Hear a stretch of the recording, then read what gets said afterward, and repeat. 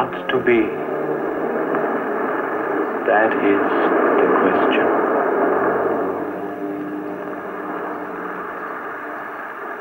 Whether it is nobler in the mind to suffer the slings and arrows of outrageous fortune,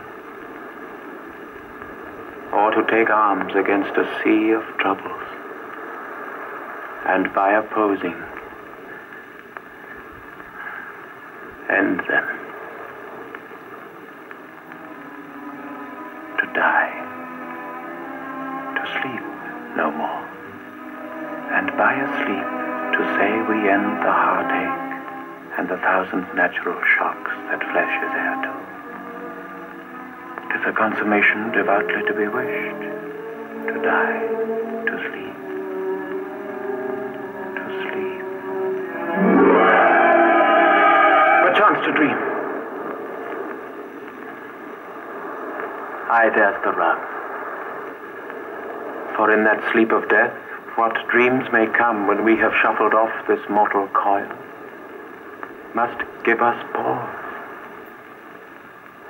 There's the respect that makes calamity of so long life. For who would bear the whips and scorns of time, the oppressor's wrong, the proud man's contumely, the pangs of despised love, the law's delays, the insolence of office, and the spurns that patient merit of the unworthy takes, when he himself might his quietus make with a bare bodkin? Who would fardels bear, to grunt and sweat under a weary life, but that the dread of something after death, the undiscovered country from whose bourne no traveler returns, puzzles the will,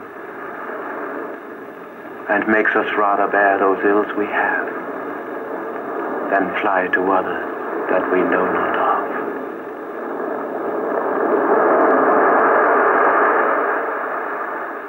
Thus conscience doth make cowards of us all. And thus the native hue of resolution is sicklied o'er with the pale cast of thought.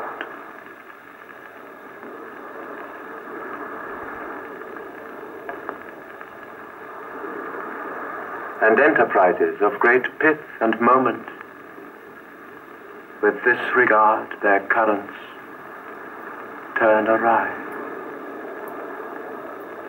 and lose the name of action.